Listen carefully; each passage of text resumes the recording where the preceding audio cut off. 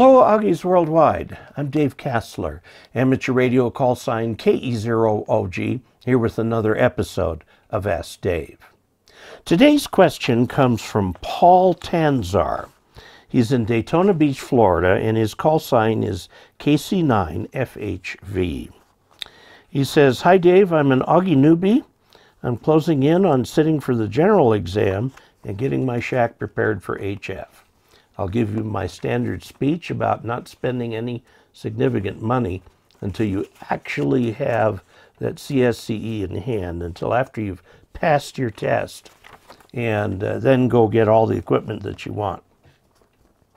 Says, "I live on the 4th or top floor of a newly constructed building that forbids antennas of any kind.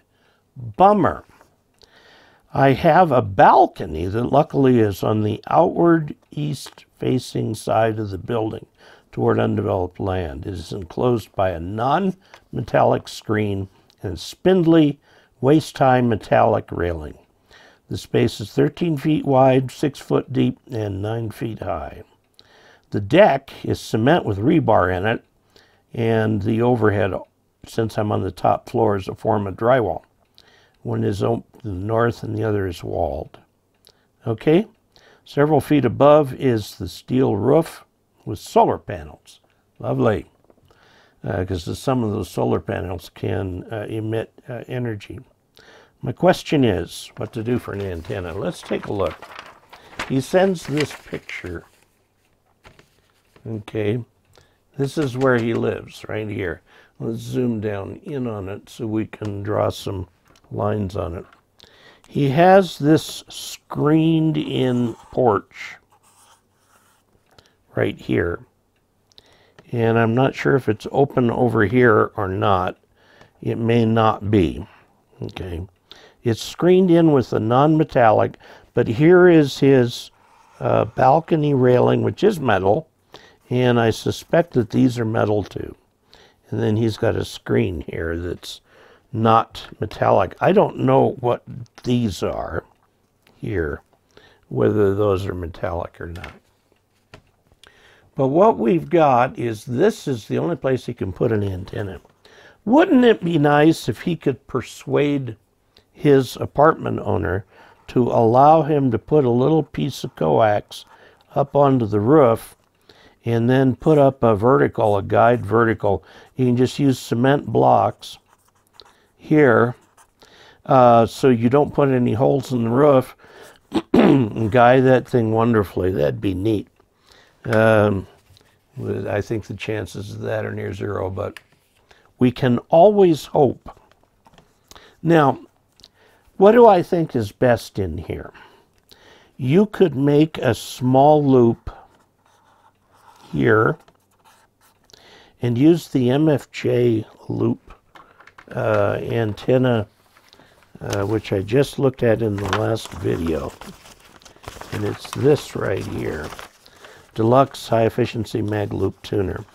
Now this is pretty specific on what size the loops need to be, okay, for particular bands, but you may be able to perhaps even put in a smaller antenna or like that, and feed it with that loop tuner. Now the problem with loops is they tend not to transmit out or back in. They've got holes there. They transmit off the ends. So my suggestion for you is that if we look at a top view, and let me zoom this thing out so we can see what we're looking at here.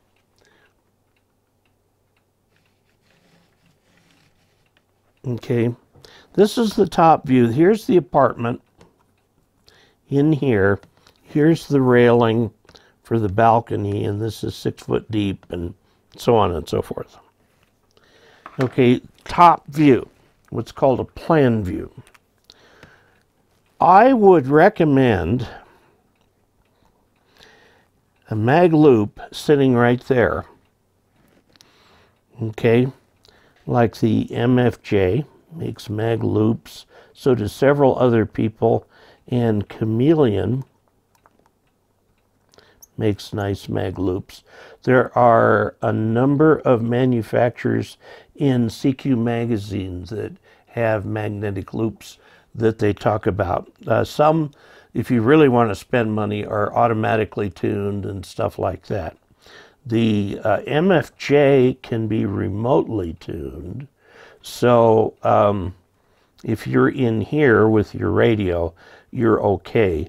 Some of the loops that don't have controllers, you've got to be sitting out here with it to tune it. And one of the things to remember is they're very sensitive to temperature.